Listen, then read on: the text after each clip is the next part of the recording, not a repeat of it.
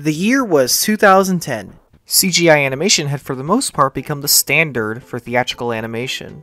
Disney had released their final 2D film in 2009, and Pixar was very much on its way out of its classic era of movies. With this new decade, it was a time of new talent to enter the industry. There were many films made in the 2000s that many of us consider classics. I mean, 2009 was an amazing year for animation as a whole.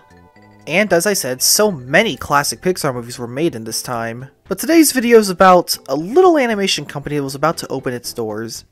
A company many of us consider infamous. This company was built on the philosophy of spending as little money as possible to make a good family film. This animation studio is called Illumination Entertainment.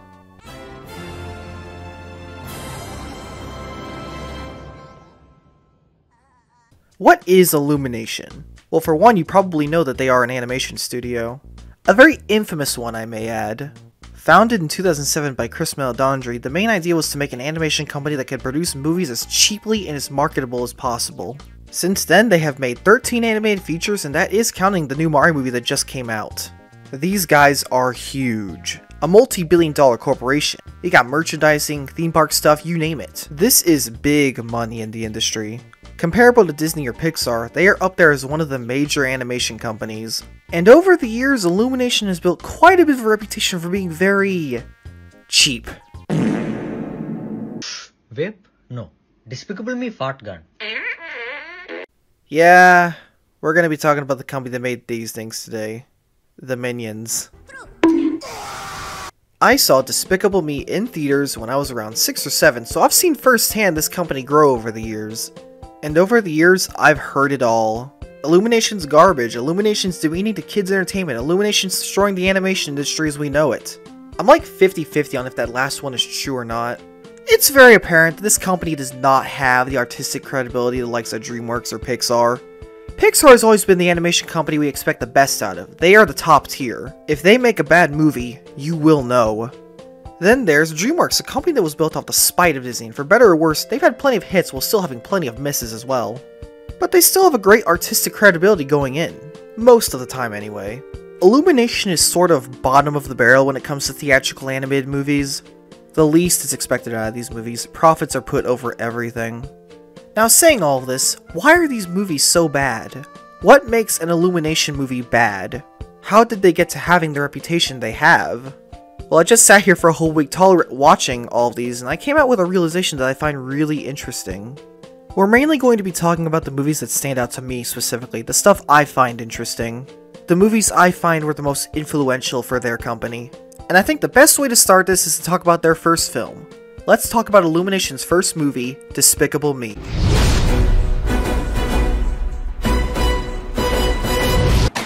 It's kind of surreal watching this movie knowing what the company would become after this.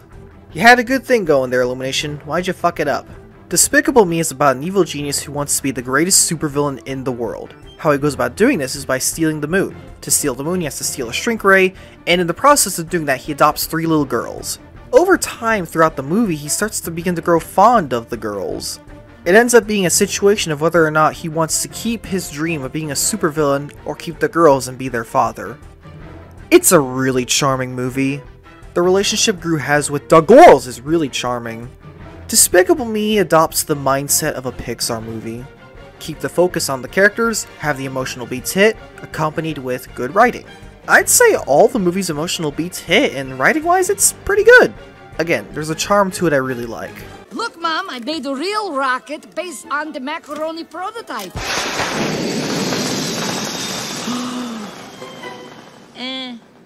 The whole plotting to steal the moon while Gru has these kids to deal with, it's kind of silly. The minions which were introduced to the world in this movie aren't really that annoying.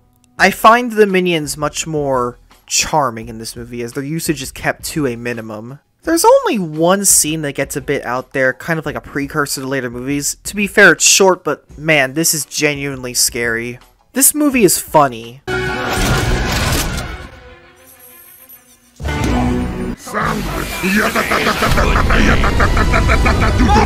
We can't talk about this movie without talking about Vector. Vector! That's me, because I'm committing crimes. with both direction and magnitude. Oh yeah! I believe in most movies there are two ways of doing a villain correctly. 1. Make him interesting, sympathetic, or just a fun, evil character. Number 2. Just make him funny and serve his role. Oh, look at you, a little tiny toilet for a little tiny baby to... Vector is number 2.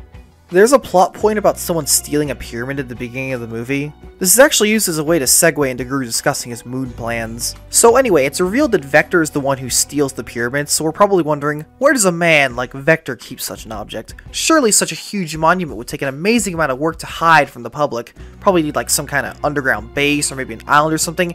He just keeps it in his backyard. In his fucking backyard. It's painted blue, and he keeps it in his backyard. That's it! This movie's amazing! Can I drink this? Do you want to explode? Anyway, all this aside, it was such an endearing movie, and it was a very good start for their first film.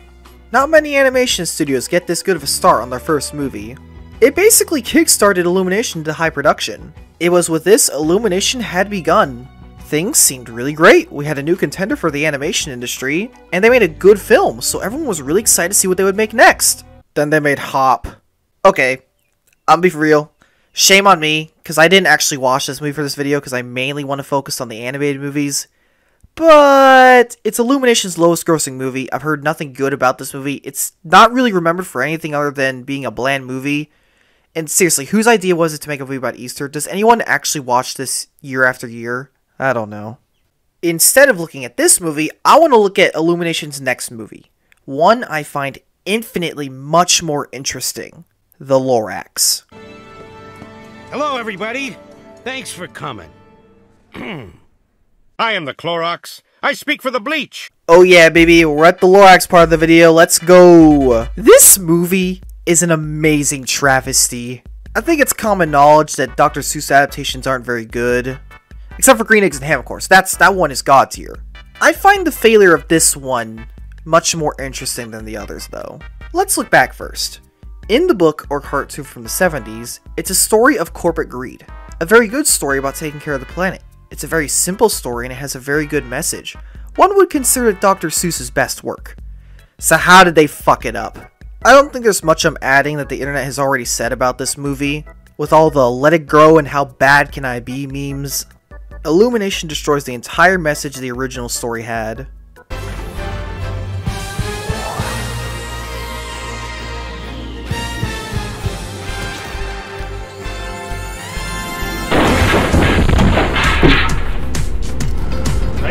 This song disturbs me.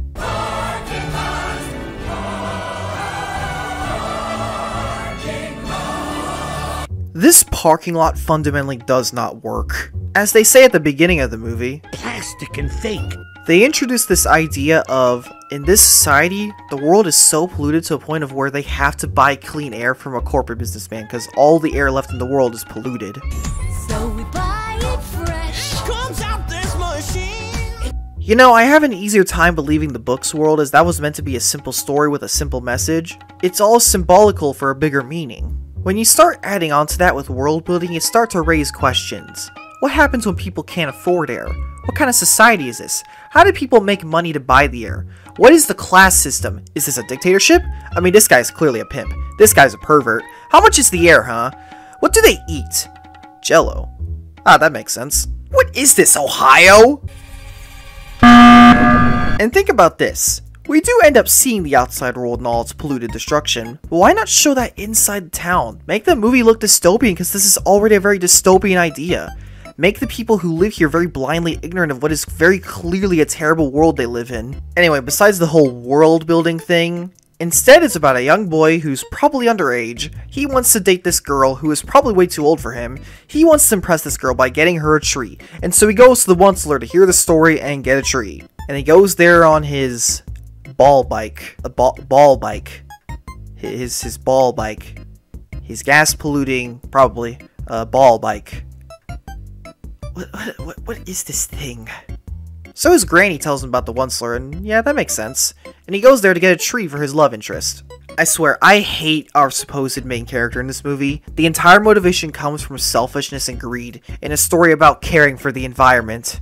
Also, might as well mention, since this movie is technically a musical, only one of these songs is about caring for the environment.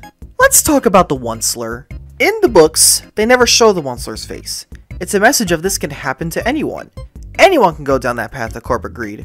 I think that's a very clever way of conveying their message in the original story. So anyway, they show his face. Then it all started a long time ago.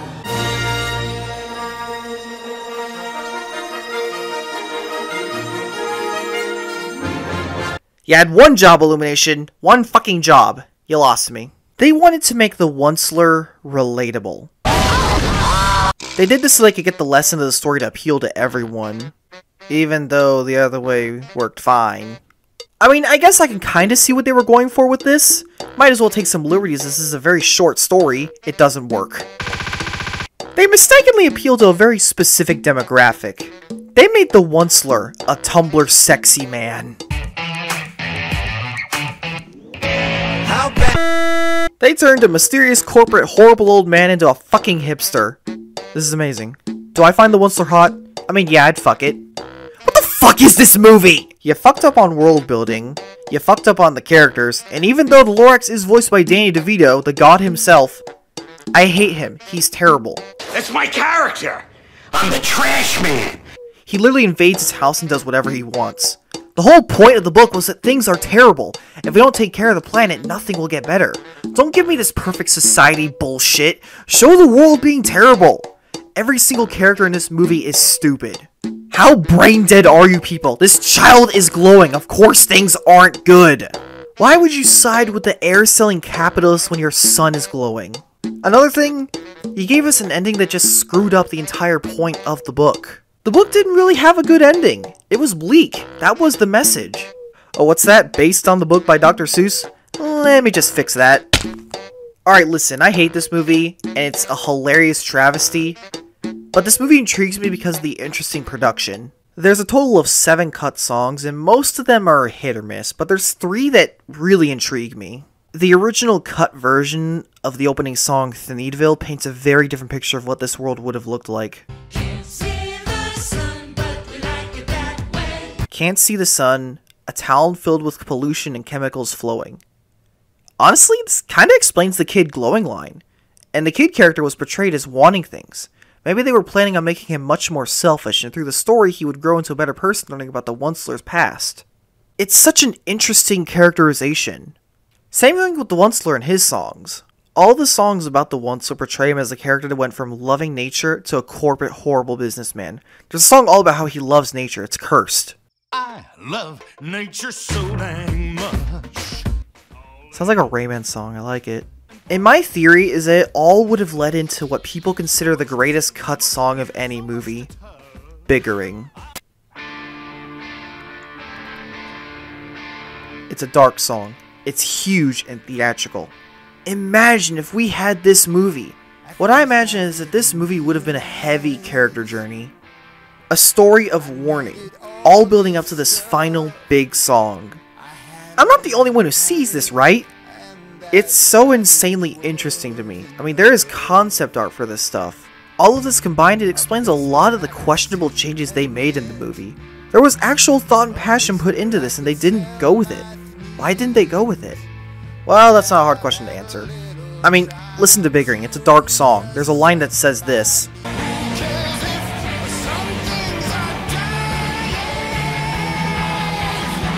Why would a corporate, money-first company make a movie about caring for the planet? This is Illumination we're talking about.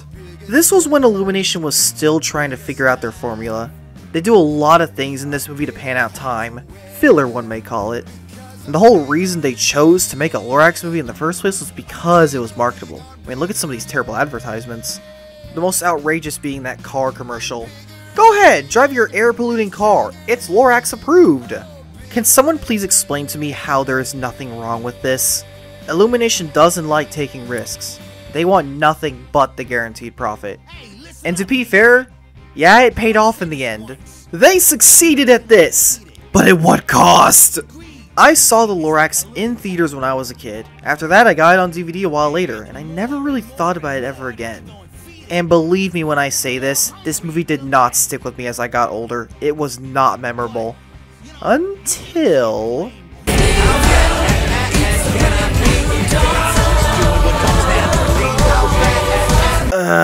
yeah, these movies have been memed to death. You know what? I'll make my own meme. Watch. Nah, I say let it die. Let it die, let it die. Let it shrivel up and... Come on, who's with me, huh? Let it die, let it die. Let it shrivel up and... Let it die, let it die. Let it shrivel up and... Let it die, let it die. Let it shrivel up and... It's a woman! Overall, Illumination's second animated movie destroys the source material, makes me question humanity, and does not make me want to plant trees. The movie was a success, but damn was it forgettable! And it's honestly what started the reputation Illumination has. Low-quality, animated movies. Well, I'm not saying their animation isn't good. Some of these films look very nice, it's just everything else I hate. Of course, saying this again, in my opinion, this was before Illumination had their formula set.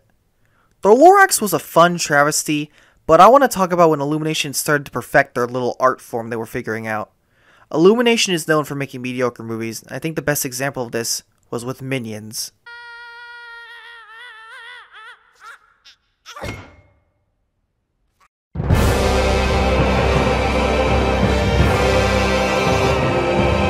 Let's talk about when Illumination finally found their formula. What makes an animation studio's magnum opus? A magnum opus usually means the most important work of someone or group. Doesn't mean the best thing a company made. Think of it as a movie that represents the company as a whole, what kind of stories they tell. Doesn't mean it has to be good. Everything about Illumination can be tied back to this movie. The way it's made, it was the beginning of their formula. In a way, this is Illumination's ultimate challenge. How do you make a movie about the Minions, characters that speak a fake language, and make a story out of it for a theatrical feature? How do you stretch out a story like that for half an hour? You see, that's the thing you don't. The Minions is a prequel to Despicable Me. It's an origin story of the Minions and sets up a lot of lore for the characters. The Minions are these organisms that live to serve an evil boss, and so they are on a quest to find their new boss. Fun idea, but my hopes are immediately gone. It's a lot of filler. Yeah, this movie drags. There are so many scenes that have nothing to do with the movie, which honestly makes sense as we are stretching out these one-note nothing characters into a movie. See, this is why I call it their ultimate challenge. Filler is what Illumination's best at. This was the first movie that I think they mastered it, for better or worse. There's just nothing happening, it's all fucking filler, get to the point, please! So they meet this dumbass Scarlet Overkill, who is played up as the ultimate biggest villain in the world, and she's a girl, holy fuck. She's a dumbass. The most pointless, bare-bones villain character I've ever seen. Scarlet Overkill! Evil. So evil. She makes the Minions steal the Queen's crown because she wants it, she evil bruh. Then the Minions steal the crown. One of them pulls out the sword and the stone and now he's the king. And so they succeed. They have the crown, so you'd expect Scarlet to be happy, right? No, she pissed, I guess. Why are you angry? They did what you asked! They gave you authority! Why are you so stupid? I don't want you to take this the wrong way, but I hate you. This movie is just things happening. It's very bad. It's nothing but constant absurd filler. And do I even need to go in on why it's like that? Welcome to Hangtown. Population, you! In Despicable Me 2, The Lean Virus, there was a heavy amount of focus on the Minions in that movie. To be fair, they played a key role in the plot, but that doesn't really excuse it. They are fucking insufferable in that movie. And marketable. Let's abuse that.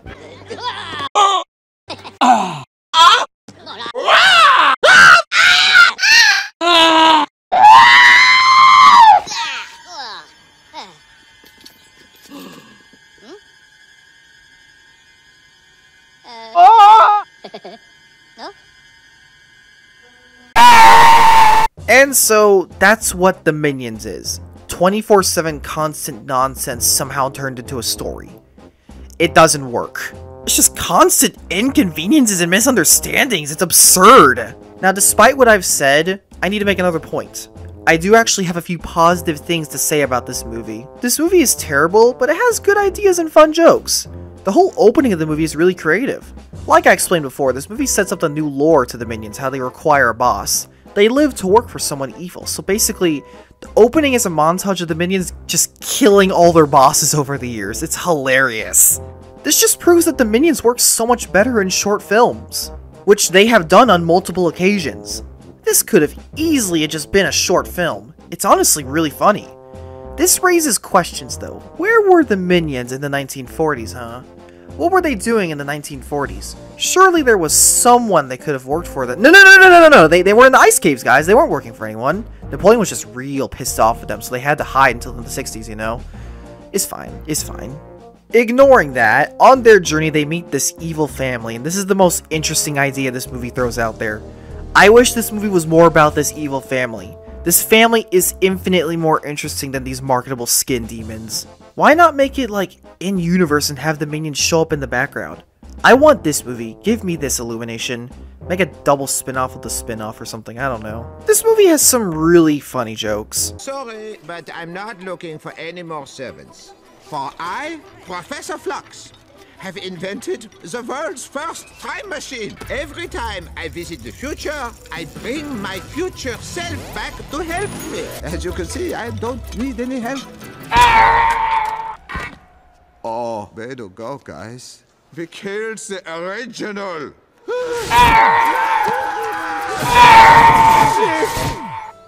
I enjoy the scene where they try to mutilate the minions horribly. Also, British people.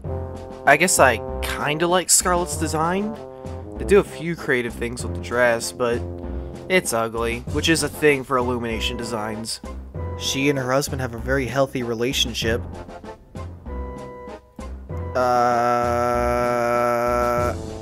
This movie just pisses me off, okay? I want this movie with the evil family, not Minion Fuckwad Adventure 2000. No, we gotta have funny Minion movie that breaks 1 billion in the box office. I am dead serious, they actually made that much money on this movie. This movie literally sets a status quo for Illumination going forward after this. Yeah, the reason I'm saying this is their magnum opus is because it marks when Illumination finally got their formula. Half-baked plot, add as much filler as possible to drag out in half an hour, as many neat ideas as possible, and away we go. Good ideas, but we never go all the way with them. See, this is my problem with Rise of Gru. Fun ideas, but lack in execution.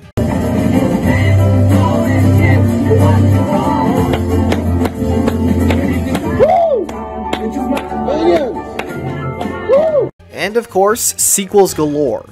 Even when Illumination made original films, they rely heavily on relatability and universal liking. Let's make a movie about dogs and steal the plot of Toy Story. Let's make a franchise about an evil supervillain and not make him evil. He's not really despicable anymore, is he? The charm of the family aspect really wears off as well. You had one good scene in Despicable Me 3. But with all my criticisms, Illumination knows what they are doing. These movies do not alienate any audiences. They are made to massively appeal to the general audience. They've done this so many times. It is their own art form and they have mastered it. I mean, look at the marketing for Rise of Gru. They made fun of NFTs. This is objectively funny. Now, there's no inherent problem with making movies this way. Mass appeal is very good for a movie. But it's just the way Illumination goes about doing it. Like I said, they have a formula they have perfected. And for better or worse, that formula isn't very good at making memorable movies. I saw Despicable Me and The Lorax in theaters when they came out, and I remember Despicable Me way more than The Lorax. The reason people still remember Despicable Me is because it's just a good movie. Looking at it, it's fundamentally a very different movie compared to Illumination's other movies. It has emotional beats and moments where it slows down. You don't see that in other Illumination movies. And even when they do have the chance to do these slower moments, they choose not to. Memes can definitely have an impact on this stuff for better or worse. I mean, that's kind of what the NFT thing was. Boy, didn't you hear me? I said, turn it. Johnny. Don't you know I'm still standing better than I ever did. Looking like a true survivor. Johnny. I'm feeling like a little kid. Mass appeal is great, but surely you can make a good movie with it, right? So now we have finally made it to the thing I want to talk about. There is one movie I want to talk about that showcases this situation best. The movie I want to talk about is Sing.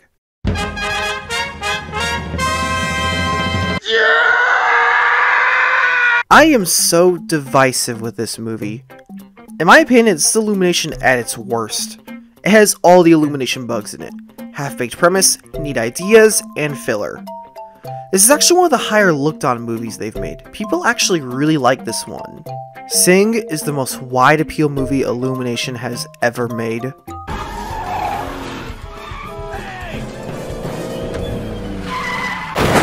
This movie is about a koala who loves theater, and he owns this theater that his dad bought from years ago, and throughout the movie they show us that it has definitely seen better days. The movie opens up showing us those better days. The bank is on the verge of repossessing the property, so he decides to host a singing competition, with a prize money award of $1,000. But after their assistant mistakenly makes $100,000, loads of people start showing up thinking they'll be rich. Now what kind of story can you tell with this premise? In my opinion, a very characterized one. There are many characters that show up in this movie. Now how does that make this a wide appeal movie? You see, it has to do with this thing called relatability. How did I end up with a son like you, eh? You're nothing like me. You never were, and you never will. Oh, wow!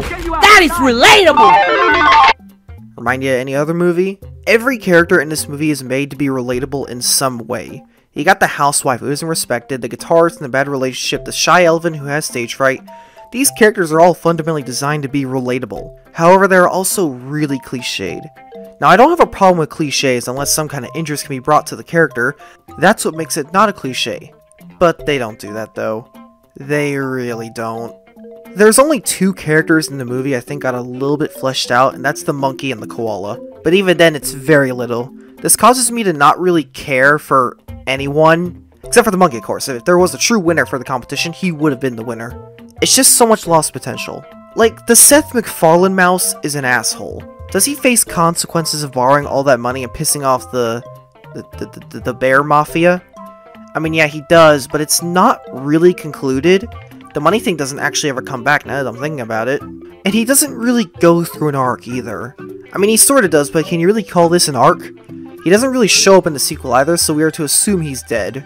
It feels incomplete. The whole movie has problems like this. There's not enough time spent on each character, and to be fair, if they were going to give time to each and every character, this movie would probably end up being very long, so it just doesn't feel like a complete movie. Now, all of this together, why did they make each character like this? Well, that's because it's marketable. Why do you think shows like The Loud House are successful? General audiences love this shit. I don't know how you would relate with this, but sure, I guess. People will latch onto this stuff because they relate with it. And that's not just the only thing this movie does to do that. It's called Sing for a reason.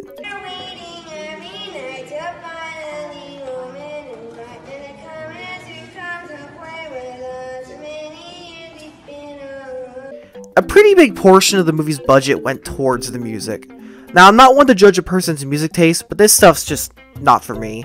But it is for the general audience. People will see these songs in the trailers and think, hey, I recognize that, let's go see it. This is also a good reason why Illumination uses so many pop songs in their movies. I mean, it's literally happened to me. I've seen movie trailers do this and pique my interest. It's all wide appeal.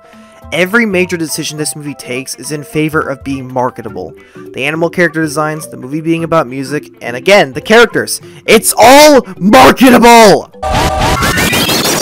This is why I'm so divisive with this movie, because there's things in it I really like. I want to like this movie, I really do. I mean, I love the monkey character, I love the final performance they do, I love this cover of I'm Still Standing. But without a doubt, all of these decisions create a very successful movie.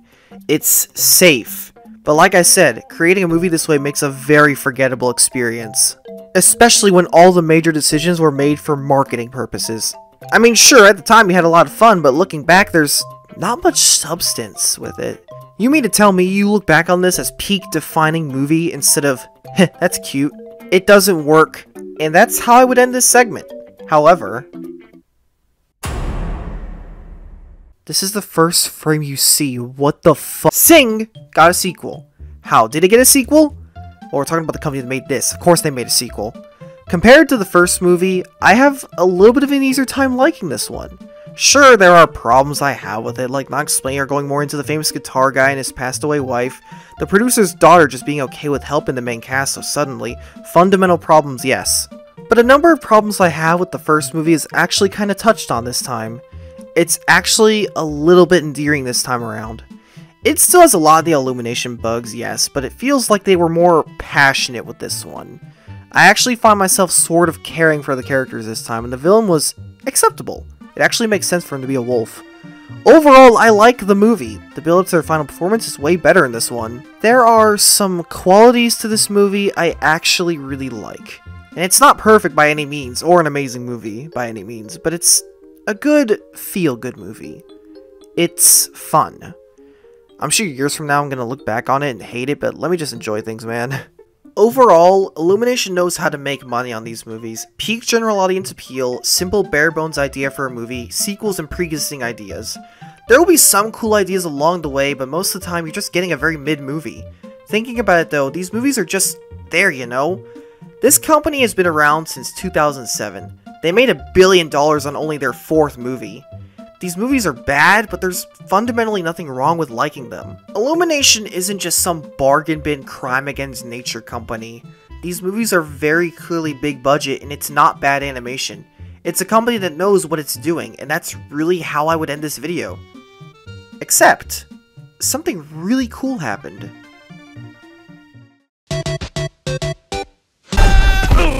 The Super Mario Bros. Movie. I can remember as early as 4 years ago we were hearing talks of Illumination making a Mario movie. Years we've been waiting for this, and even from the start, I don't think anyone expected much from Illumination making it. But what we got was something with a lot of quality put into it. I'm serious when I say this, no one had any high hopes for this movie at all, especially when the voice cast was announced. Seth Rogen as Donkey Kong? Bro, you can't make this shit up. He did a Seth Rogen laugh! As I make this video, the Mario movie had only recently just hit theaters and it's already made loads of money. And I mean record-breaking amounts of money for an animated feature. Like, this is industry-impacting levels of big. It would make sense to expect more video game movies coming in the future. It's huge, and honestly, while we're at it, I might as well give my thoughts on the Mario movie, spoiler-free of course. It's a magnificent movie. As far as animation goes, it almost doesn't look like an Illumination movie. It's the most beautiful movie they've ever made. I personally think it definitely could have gone further in places, of course. I won't say specifically because spoilers, but even then, it's an amazing video game movie. There's not a single video game movie that captures the exact energy and passion as the video game is adapting quite like Mario. It's a perfect video game movie, filled with so many references and Easter eggs, so many songs reorchestrated for the movie. In short, it's very good, and I'm so happy it was made. Now, going off of that, what does this mean for Illumination going forward? Well, honestly, I think this might be the beginning of something. And honestly, in my opinion, talking about Sing 2 and their previous film, Rise of Gru, I think their movies aren't as bad as they used to be. Still mediocre, of course, yes, but I'm probably very wrong saying this. It's very wishful thinking, but maybe the Mario movie impacted Illumination in a way. Maybe there's something to look forward to with their future films. I mean, without a doubt, if Nintendo wants there to be another Mario movie, I can see it already. I don't know, it's wishful thinking, yes, but maybe, just maybe. Immediately after the Mario movie released, and I mean literally the day of, they released a trailer for their next movie. Unlike their other movies, this trailer doesn't really show much. It's called Migration, and I don't know. It has a popular song in it, as it is tradition for these movies, but it does that thing where they say, made by people who made this at the beginning. Reminds me of the trailer for WALL-E. Okay, terrible comparison, I know. For all we know, this is probably going to be another mass appeal, bare minimum movie, but who knows? I want to keep faith. It's been a while since Illumination made an original film. Illumination as we know it is that animation company. The one that puts profits over everything. The one you see idiots like me complain constantly about online. Did Illumination destroy the animation industry? Well, I don't think so. Just because there's one bad movie doesn't mean there isn't going to be a good one later. And I mean, sometimes we do have some of those really bad moments. But just look at some of these movies that have been made in the last couple of years. Spider-Verse, Puss in Boots: The Last Wish, Guillermo del Toro's Pinocchio. Even Pixar's been able to sometimes pull out a few bangers here and there in recent years. For every Spider-Verse, you're going to have a Minions, and that's okay. Given the choice of one of those crime against nature movies or an Illumination movie, I would choose the Illumination movie. And maybe, just maybe, their next film will be different. Again, it's wishful thinking, but I want to hope. They've more than proved they are a confident animation studio, so maybe. I will wait for this one to hit theaters, and I will see it. Prove me right, Illumination. Show me you can make a good original film. Now, if you all excuse me, I've tainted my mind enough with these movies. I'm gonna go watch Ratatouille. Gonna go post some Minion memes on Facebook. Thank you so much for watching.